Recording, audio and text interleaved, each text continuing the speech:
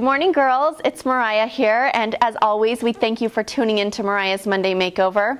Well, today is Labor Day, which means it's sort of the official end of summer and the start of fall, and the tricky part is that this time of year, Mother Nature is a little bit confused. She doesn't quite know what she wants to be, but usually the mornings and the evenings are definitely cooling down, but the days can still be warm. So how do you dress for fall yet still kind of feel like summer if the temps are warm outside?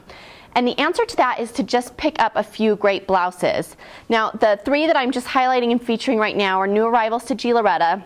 And what's great is that like the colors and some of the textures are perfect for fall, yet the weight of them feels like summer. They're just cool, almost sheer lightweight fabrications that you can layer a simple tank or camisole underneath.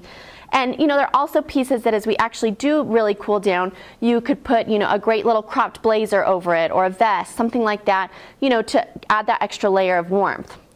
And one thing that I love about a blouse is the versatility of it. You know, I've done some Monday makeovers before on blouses. And it's just really important to think outside of the box, because with the blouse they can be untucked and flowier and a little bit more tunicky if you're not, you know, wanting something structured. I love like what I did here. I mixed this purple, tucked it in. I could do like a great chunky belt right here.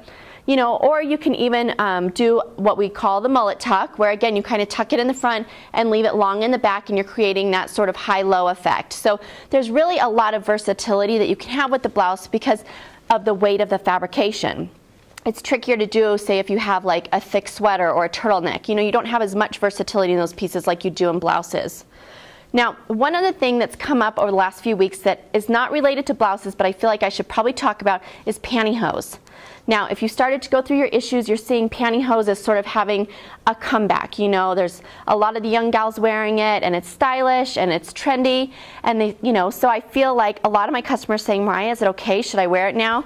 And I just always say let's hesitate on that. I say put on the pumps, because if you have worn the pantyhose before as, let's call it a trend, I would say let's probably skip that right now. I think depending, again, sometimes on your age, it can actually make you look a little bit more matronly, you know, whereas just using a simple self-tanner or a bronzer on your leg is going to give you a younger, fresher effect. Now, if you're just someone that, you know, you're saying, Mariah, but winter's coming and, you know, they're showing pantyhose, what I would do is I would just opt for an opaque tight, something that's, you know, not see-through at all, not sheer.